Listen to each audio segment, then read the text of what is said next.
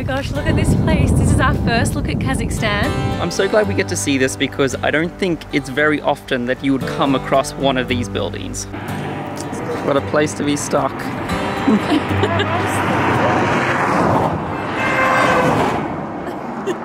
Are you ready? I think I'm ready. We're all packed.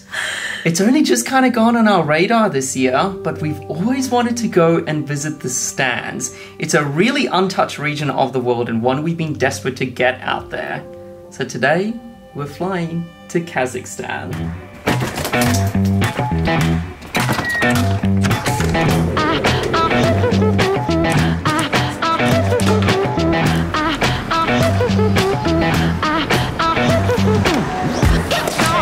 We have quite a unique travel day ahead of us. First of all, we are flying on an airline we've never even heard of before called Belarus Airlines, and our layover is in the city of Minsk in Belarus.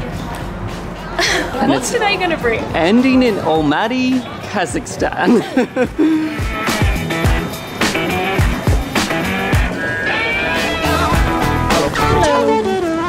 So the Munich airport has these super comfortable waiting areas, but I think our plane has just arrived.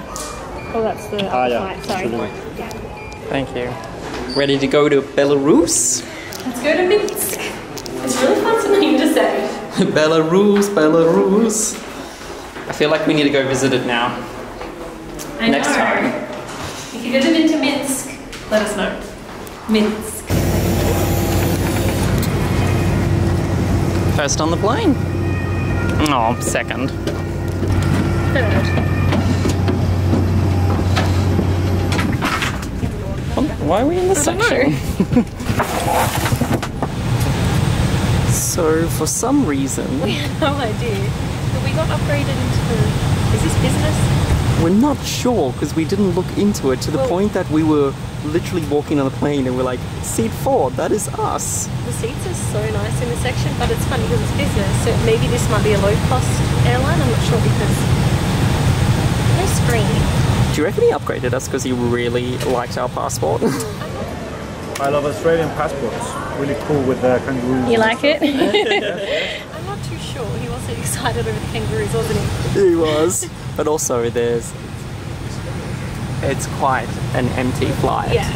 So maybe he was just nice. I don't know, because on the next flight we're not upgraded. We're seat like 20 in the next flight.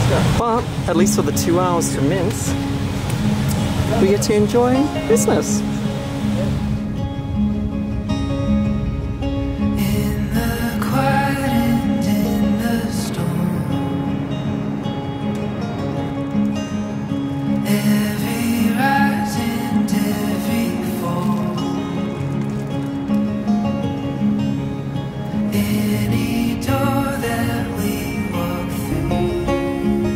Thank you.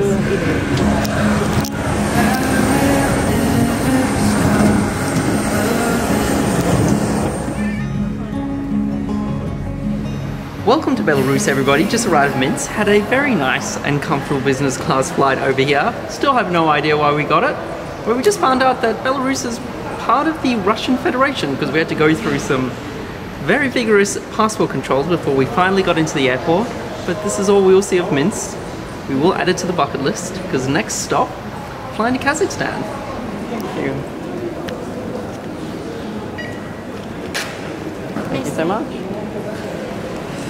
Alrighty, Bobs. That was kind of a simple travel day. So now we're jumping onto our second flight, 3 hours, and we'll be in Kazakhstan, except there's a 4-hour time change. So we land at 11 p.m. Germany time, and that's like 4 a.m. Kazakhstan time. A little bit to jet lag, we'll see how we go. Morning guys, it is 5 a.m. and we've arrived in Kazakhstan. We're just catching a cab to the hotel, but we are sleepy and we really want to explore today. So I feel like we're going to go and catch a couple of hours sleep and then go and explore Almaty. So after our long journey here to Kazakhstan, we finally arrived in Almaty and met up with our group. We're going to be traveling with a small group here for the next 5 days. But we all just jumped straight into the bus, even though we had had, what, a quick nap for an hour and drove out all the way to Altyn Emel. This is the small little village we're currently in, and I've just seen one person walk past us.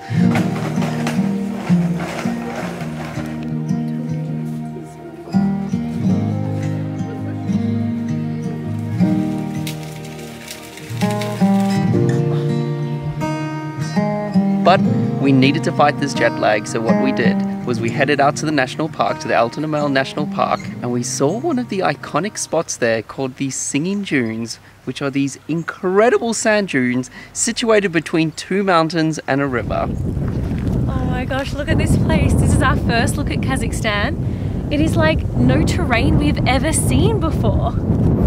You can have a look, there's just flat lands with these little pockets of grass.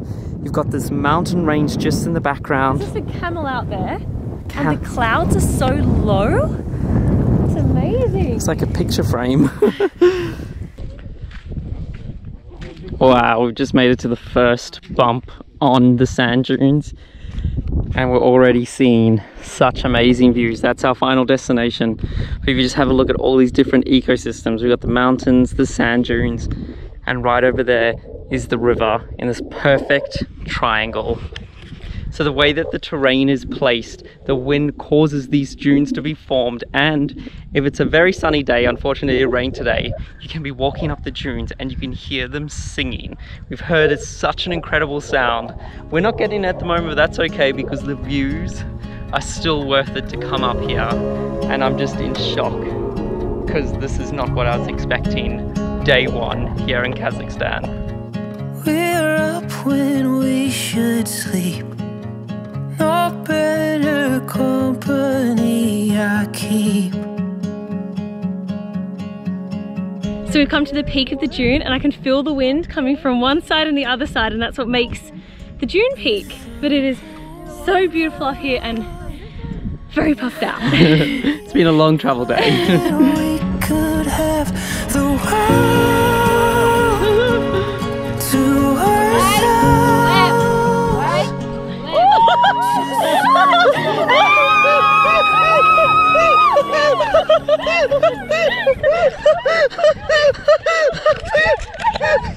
I can't hear the singing! I can't stop! Oh my god! He fell down! And I think by the end of the day, we were getting quite delusional. Oh my god. Now we've had a full 10 hours sleep at least, or more. And it's the next day, and we have a full day planned of activities to show you guys around this beautiful country. So we've just come back into the national park this morning, and we've come out to a spot called the Turtle Mountains.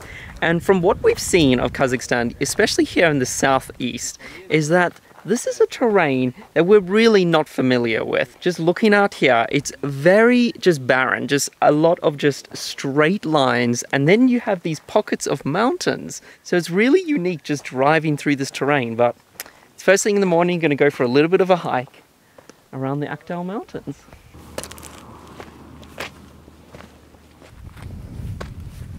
I mean, this is a perfect example of what we're currently seeing. Are we on Mars at the moment? Really getting those vibes, especially with the colouring. Jess, your hat perfectly fits the vibe that this place has given off.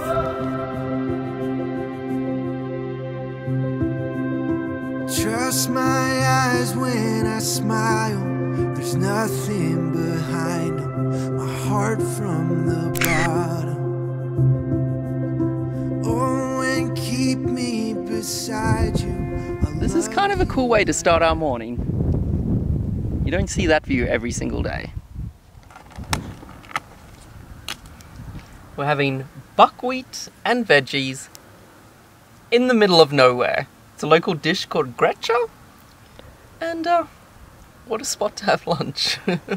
So we've just stopped off at our next spot. We're currently making our way towards our hotel, so we're doing a bit of a road trip through the country, but we've just stopped at a city called Zharkent. And before I show you this unique mosque that we're currently at, I thought I'd tell you where Kazakhstan is, because I think it's a very good question that most of you are probably thinking, because until we started looking into the stands or Central Asia, I'm being honest with you guys, I didn't really know where Kazakhstan is. So the easiest way to picture it on the map is it's just above India, and it's just below Russia, and China is just to the side. So it's kind of smack there.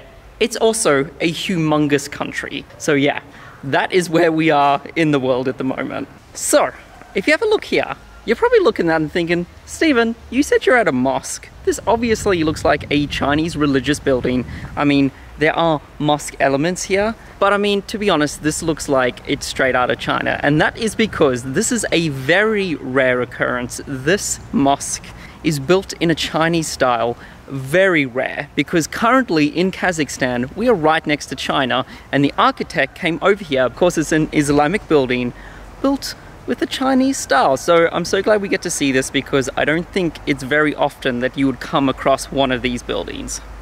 This is currently a museum, so it's not in practice anymore, but we've just walked into the grand hall room. Oh, wow. All made out of wood.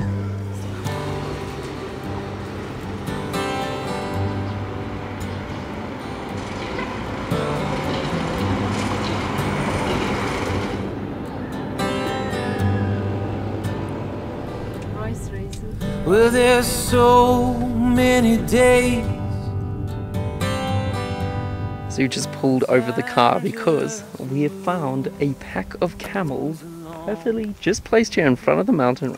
There's got to be at least a couple dozen of the camels just out here. Ease into a simple song. We heard something was wrong with the tire, but oh, that is hot. That is like, it's gone. Wow. You can smell it. What a place to be stuck.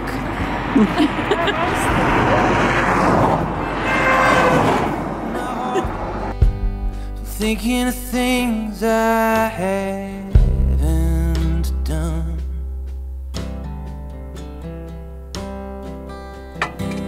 And my hands ache from holding on. Just come into our hotel for the night. Who gets the double bed? Oh, this place is massive. And bags this one. Well, if we're going in full Kazakh style, we need to sleep separately. Yeah, no, it seems like that. In every hotel, we always have 2 beds. Well, this is a rug my mom would love. The sunset at the moment is so epic. Look, it's like turning all pinks and stuff. Oh, wow. It's actually been so nice. We haven't had sunsets for a while because in the mountains in Germany, it's been super cloudy. That's so nice. This area is actually quite famous for their hot springs, and each hotel here has made a pool out of the underground hot springs, and we've heard that it gets up to 70 degrees. So there's a hot one and a cold one. So you kind of like jump between because it gets too hot. But I think that is the way we should end our night. I think that's a pretty good way to end our second night here. The hot springs are just down there. So it's the natural hot springs, but of course they've just put a pool over the top of it. So we are in our lovely robes that they provided for us to go into the hot spring, and these are cute shoes. And I think they may have left a red sock in the washing machine. Okay, so let's see how hot this thing really is, because people say that you usually can't stand it for more than 5 minutes. So let's test this. It's really hot. Really? Let's see if the other one's hotter. Okay, that is hot. Are you ready? Yeah. It's almost too hot. Really? It's really hot. I can't believe this didn't come out of the ground. Oh. Wait till you go deeper. Oh my gosh, it's like boiling water. I'm sweating. Oh.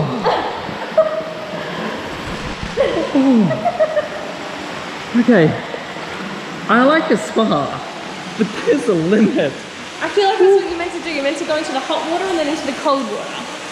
And then you keep going back and forward. But look at this, it's like the biggest bathtub in the world. That's what it feels like. Yeah, that is perfect. With nice mood lighting.